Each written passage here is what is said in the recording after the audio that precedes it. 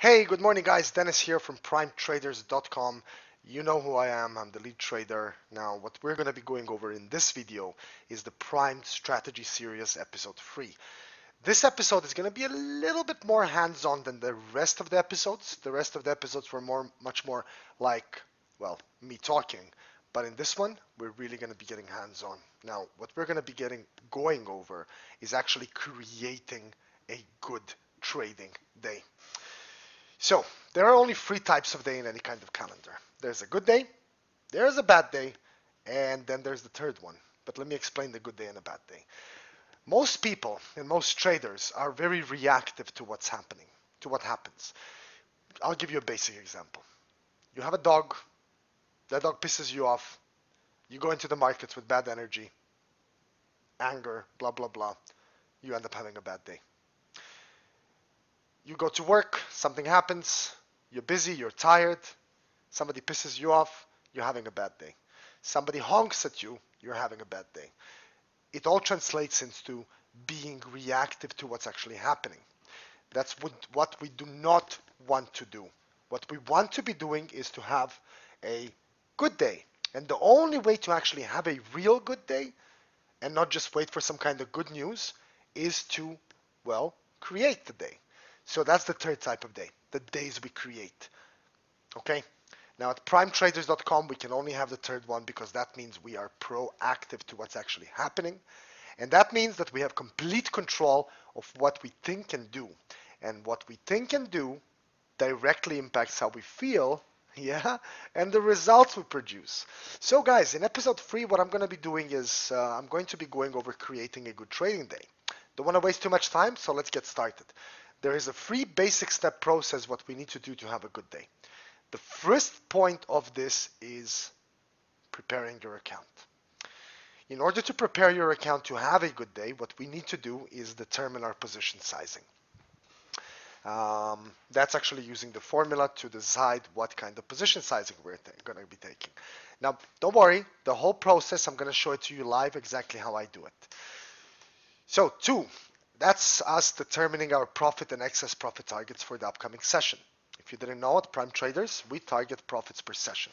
We want to be in and out of the market with a profit today. Number 3 is pretty simple. We determine our trading halt dollar value. What this means is once we lose, let's say 7.5%, we stop. That's for me. Everybody can have their own unique thing, but it can't really go into double digits. Yeah, that's pretty much it. We determine our position sizing based on our balance each session. We determine our profit targets and excess profit targets in each session and determine our trading halt dollar value for each session. Once we're done with that, we can begin multiple time frame analysis. And that is 1, check the 4-hour chart. We're going to be checking the momentum, the key levels, and the candlesticks. Once we're done with this, we're going to be checking the 1-hour chart for any patterns and candlesticks. And finally, we move down to the 10 and 5-minute charts to locate entry and even patterns, by the way. So I'll show you all of this live. Now, once multiple time frame analysis is done, what we enter is the trade execution process. And this is a 6-step basic process. Clearly, we must have found the trade while doing our analysis, or maybe multiple trades. Once we find those multiple trades, what we do is we find the exit on the trade. And this is only if we're going to be taking the trade, by the way. Once the exit is found, we decide which layer of exposure we're going to be using based on the first thing we did, which was determine our position sizing. Once that is done, we wait for the confirmation. I'll show you a couple of them in this video. And then finally, we enter the trade. Now, only once the trade is entered do we look for the profit target. As you see, number 2 and number 6. The last thing we do is look for money. Where are we going to make money? But the first thing we do is look for where could we be wrong. Get it? This is really important. Okay, so I hope you guys understand this. It's very basic stuff. What we're going to be doing right now is we're going to rocket ourselves right into the charts so I can show you exactly how we're going to be doing this. And I'll use the whole process using my own account to show you exactly what I'm doing. You ready? I know you are. Let's go. Okay, so we're ready to trade, right? Let's say we use a basic example. We started with $1,000. Our profit per session is 5%. So let's say this is the EU session. This is the US session, EU session, oh, EU session, US session, EU session, US session. Now, let's say we made our 12% in the first session, and then you lost a little bit in the next one, and now you're back to trade today's Euro session. Based on your balance here, your lot size is this for the aggressive, for the conservative it's this, and for the moderate it's this. What do I do with this? What do I do with this? Now let me explain to you guys what I'm going to be doing. I'm going to write my lot sizes down using a basic piece of paper, and I'm going to write myself for conservative, I'm opening 0.06. For moderate, I'm opening 0.1, and for aggressive, 0.22. So I'll have this set in advance, right? Now, I also know my profit target. Based on my 5%, my profit target is 1155, which is basically make 55 euros. And then I'm going to do my excess profit target, which would be, let's say, 10%, and that means this. So I'll write this down. So I'll know that in the Euro session, this is what I'm targeting. And if I manage to keep getting that, look at this. It's 129 grand. It really grows. So I'll write this down and I'll prepare that. But also, another thing I'll do is 7.5%, and I'll see, boom, if I lose 82.50, so if my balance drops by 82 euros and 50 cents, I'm using a trading halt.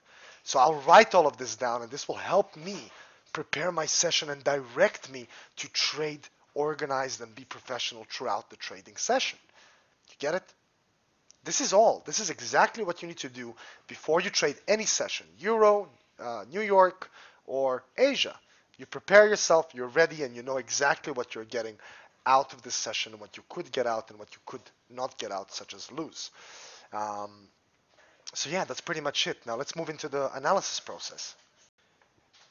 Okay, so we are in my trading terminal. I am trading BTC Euro already, so I just want to go over the analysis process of why I entered this trade, and I'm going to show you in more detail exactly why the trade was taken. Now, what you guys see here is the 4-hour chart on the left, in the middle the 1 hour, and the 5-minute and 10-minute. This is where I use the 5-minute and the 10-minute all the way on the right.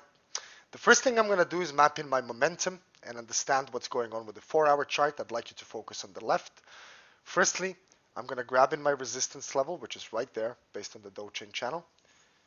Then I'm going to get my support level, which is right here, these two spikes and the straight line of the Dow chain level. And you can see the support right there. Based on the 13 EMA, the yellow dotted line, and the white 30 Dow chain channel, momentum is a little bit mixed. We're kind of in the middle with more indications to the upside based on price action, but because of these two rejections right there, just a sec, these two rejections right there, they show me that price action can't really push higher.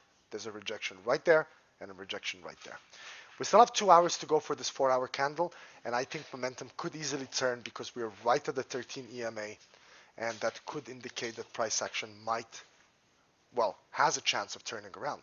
When we move over to the 1-hour chart, what we face here is a potential head and shoulders. You can see that here with the first chance of breaking this level. And it's pretty simple. We have the head, the shoulder, the head, and the shoulder. Right there. Beautiful. So when we move here, what else we have is a potential contraction that's been broken out of. Check this out. You see this? And retested right there. Now when I take my fib retracement tools and I grab the bottom of price action and get the top, I get, well, nothing because this is the head.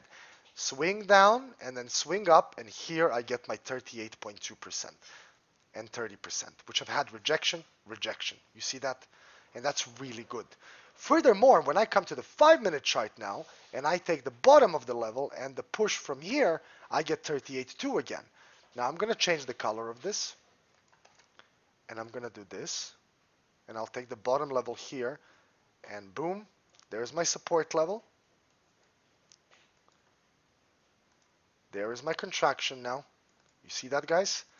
And this indicates that there is a higher chance, especially that we can't break 38.2 and 38.2 here.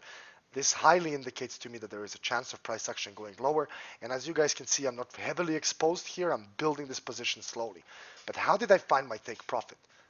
I found it right there, 123.6% from swing up to swing down, 123.6%. My stop loss, where is it? It's a little bit above the 30%. As you can see, this is not a major move because we're on the 5-minute chart. In real pips, tiny. So that's how I've got this trade.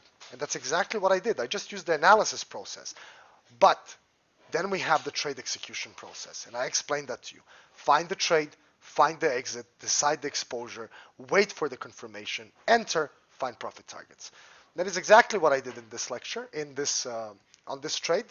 And I'm going to show you, let's say, Bitcoin USD. And I'll show you the same thing because the charts are exactly the same. So we have this contraction. We have price action finding resistance right there, which is really good. And price action is expected to move lower. And price action could head south from here based on what we have. Exactly the same thing on Bitcoin Euro. So yeah, that's pretty much it. I just showed you exactly how I entered this trade. No big deal. And what we need to remember before we even say, okay, this is a valid trade, is accept the fact that we can lose. And how do we do that? By having a stop loss and saying, I'm happy to take 458 and 349 euros as a loss, which translates to not much because I have 18,050 euros here. That's pretty much it. Thanks, and I hope this strategy series has helped you in one way or another. I wish you success today and every other day. Good luck, and bye-bye.